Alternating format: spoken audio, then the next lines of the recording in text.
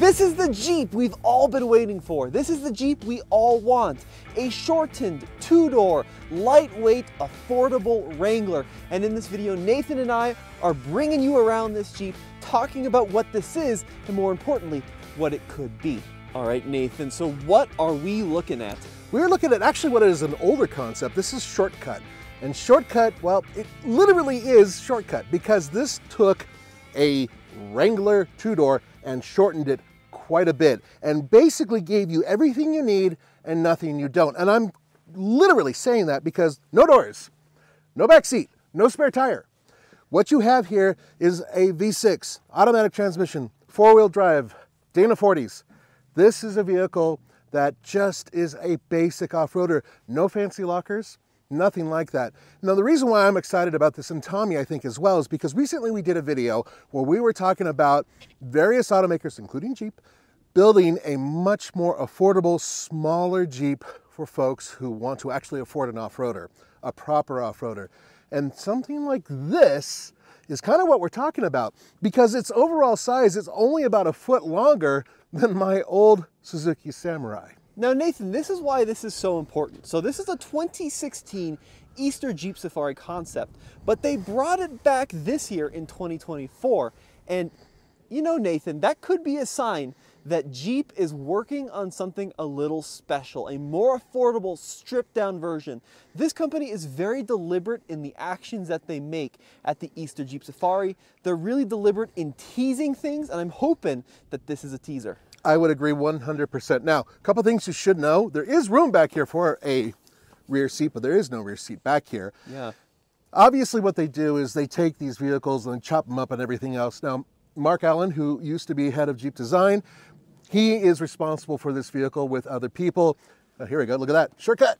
Yeah. Now let's talk about what makes this Jeep so special, Nathan. So it started out life as a two-door JK. Right. But they took 14 inches out of the length, and they also heavily revised the design. So this is not actually a JK grille. This is unique to this vehicle. That's right. Now, what you can see right here is they also took out some length in the front bumper. They did everything they could to make the approach angle as, well, frankly, as good as you could possibly make it. I mean, honestly speaking, if you look where this bumper comes versus where the tires go, yeah, that's extraordinary. You could practically go up a wall. But what's really cool is they did the same thing in the back. Yeah, right. Now this tub is also heavily revised. Nathan, if I had to guess, we're probably looking at a several $100,000 concept. Oh, easily. Because not only did they change the grill and the bumper, but this whole tub is different. This cut line is different from a production Jeep. The way that the fenders meet up, all of this is revised and it looks factory, but that all came at great expense. That's correct. And also remember, it's a Jeep. It's a proper Wrangler. As such, it's based on a frame. And they had to take that frame and condense that as well. And that's tough. Yeah, and we also have this sports bar back here. So it doesn't have a traditional sports bar from a standard JK. It's got this little baby one that kind of extends around the side. The fuel filler had to move to the trunk here, Nathan. Yeah, because it used to be back here and it's no longer here a spot. So this makes sense.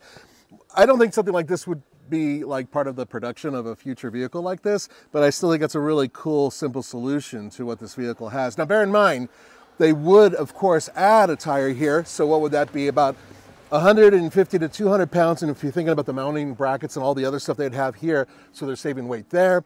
That seat and all the brackets there, that's probably another 100 pounds right there.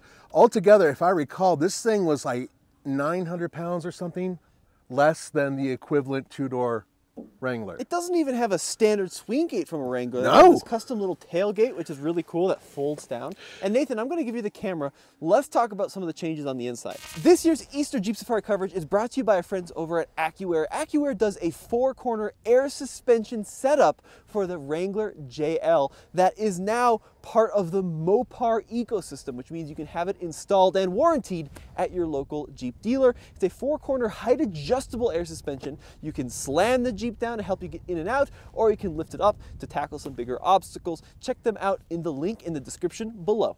So Nathan, the inside of this Jeep is bare bones and stripped down. We've got this really cool plaid design with this alligator finish on the seat.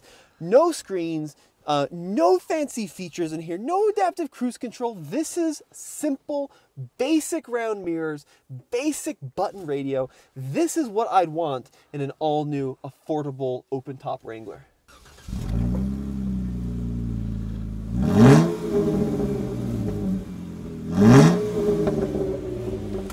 Oh yeah, Nathan. That sounds pretty good. Basic Pentastar 3.6 V6. It's got kind of a good growl. You know, normally I do not like exhaust packages.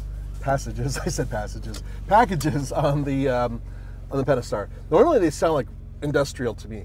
This one, it's kind of got a nice little growl to it. You're exactly right, my dude. So, Nathan, let's talk about what this could look like if this was to be made into a future product. So I would probably expect something like this Pentastar under the hood. So right around 280 horsepower, but this Jeep is so small and lightweight, it absolutely zooms. And then perhaps even the 2-liter turbo could make it under the hood of a new tiny, tiny Wrangler. Yeah, I'm wondering if that's a little bit lighter. Perhaps that would be something that you'd want. This is a vehicle to save weight. I know I'm one to talk. But I know. But seriously, they want to make this as light as possible. I mean, look at the mirrors themselves. They say to weight on those as well. Yeah. They've done everything they can to make this a very lightweight vehicle. No roll bar going around us, only the rear loop bar, really. So if you're thinking about the powertrain, how can you make that lighter and yet still maintain power? Perhaps the 2-liter turbo would be the way to go. I don't know. And look, realistically, if this were to come into production, you'd probably need doors.